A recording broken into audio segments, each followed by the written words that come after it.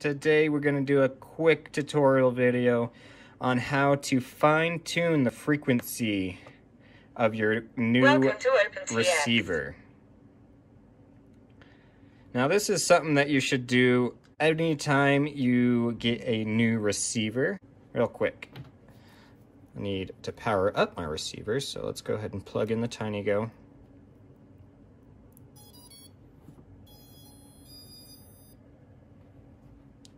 Alright, so once we're got your receiver connected, go ahead, go into your model setup, and we are going to come down to our RF frequency fine tune.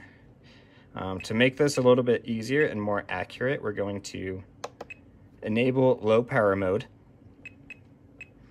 and then go up to your frequency fine tune, and we are going to start decreasing this number until our RSSI is lost. So we're just going to scroll down until we lose it. It's doing big jumps at a time. There is a bit of a delay, so with each move, just go ahead and give it a couple seconds. Telemetry lost. All right, so we've lost it at -55. Let's go RF back. signal critical. Telemetry recovered. All right, so we've got it back at -50, -51, still good, -52, still good, -53. It's bouncing, but it's still holding. -54.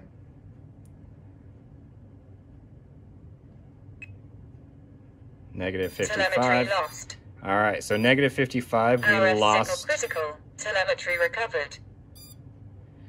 We lost it at -55. So we are going to write that number down. Telemetry lost. -55. Now that is our minimum number. So we are going to come back up. Telemetry recovered. Go back to our starting point, which is 0. Give it a second, let it regain. Now we are going to do the same thing, but with our upper number.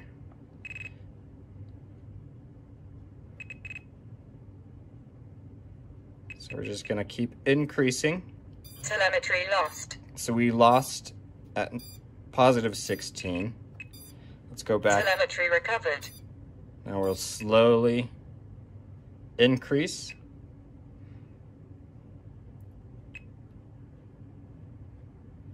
Until we lose our signal. Telemetry lost. So we lost it at +15. So we are at 15. So this is our -50 is our minimum, and +15 was our maximum. So we want to tune this so we are perfectly in the middle between both those numbers. So let's go ahead and do some simple math.